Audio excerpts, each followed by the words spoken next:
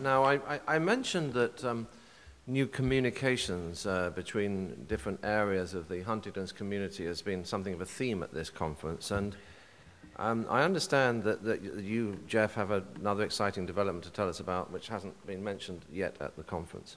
Yeah, so we'd like to give a brief preview of a project that Ed and I have been working on together. As you know now, we enjoy communicating HD science to the people who need it most.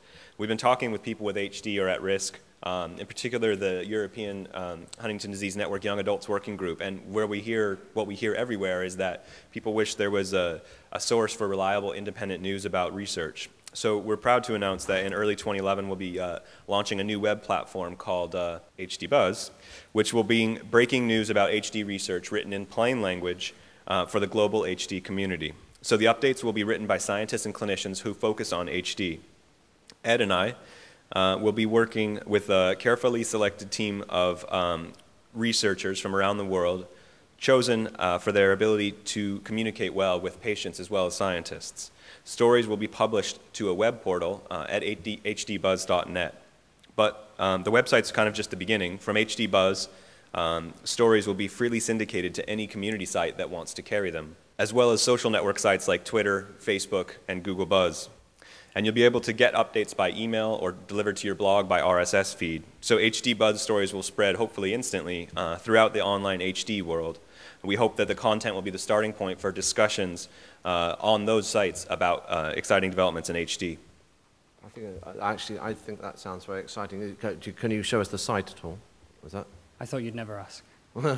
Ladies and gentlemen, a preview, exclusive preview of HDBuzz.net. This is the HDBuzz front page, where you can read the stories directly. This is the language option. As soon as possible, we hope to get all the EHDN languages with a little bit of help throughout the site.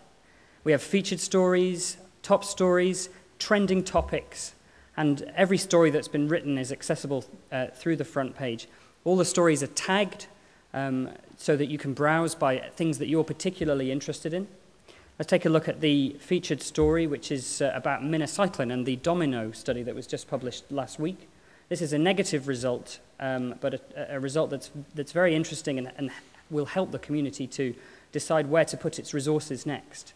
The little thermometer icon suggests that the temperature of the research is hot because this is the result of a clinical trial. And each story will explain the context of the story, what the new research tells us, why it was done, and then try and to help people figure out where we go from here, how this story affects where to go next. We avoid jargon whenever possible, but where we have to use it, it's always explained using little pop-ups from a glossary that's throughout the site.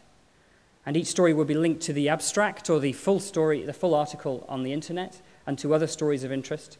And these buttons on every story will enable us to get feedback whether people enjoyed it or didn't understand the story and how we can improve it. You can share the stories via your own Twitter feed or Facebook.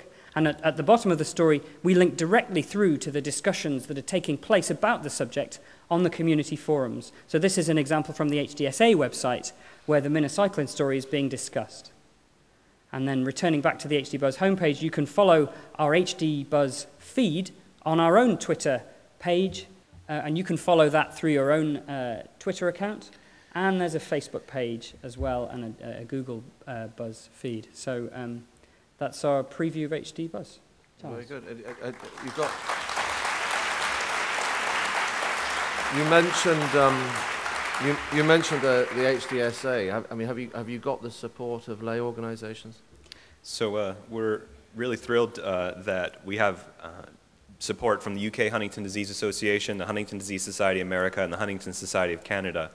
They're all major supporters of HDBuzz, and we're excited to be working with them.